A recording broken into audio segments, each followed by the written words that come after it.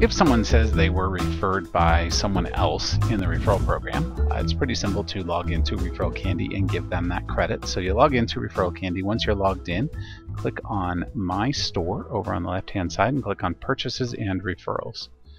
And let's just say that this first order from Sherry was referred by somebody else. I don't know who, but let's just say it was referred by somebody else. You can mark this purchase as referred, and then you can look for who was the person to refer it. So I'm going to do a search for Jim here and just see. Okay, so we've got Jim Gould. Let's say Jim Gould had referred this person.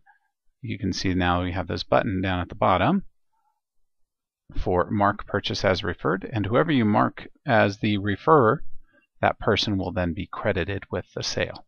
So if somebody messages in and said, hey, I referred Sherry, well, you just log in and click on Purchases and Referrals, then find the order. So you'd want to find the order by email or name, or you could look for it by order amount or whatever. And then you'll have this option for Mark Purchase as Referred. And then just look in there to find out who was the person who referred it. Let's say it was, I don't know, Sam. I don't know if we have a Sam or not. But yep, Jennifer Samples, John, Sam, Marco. So it'll search by email address, first name, last name in here to try and find who it is that you're looking for. So that is the process, and then you just mark it as referred to the person who sent the referral. Hopefully that makes sense, and please let me know if you have any questions. Thank you.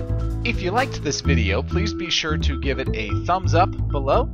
Be sure to subscribe, as we have more helpful videos almost every single day. If you have any questions that we can answer for you, please be sure to come and visit us at showmehowtodothis.com.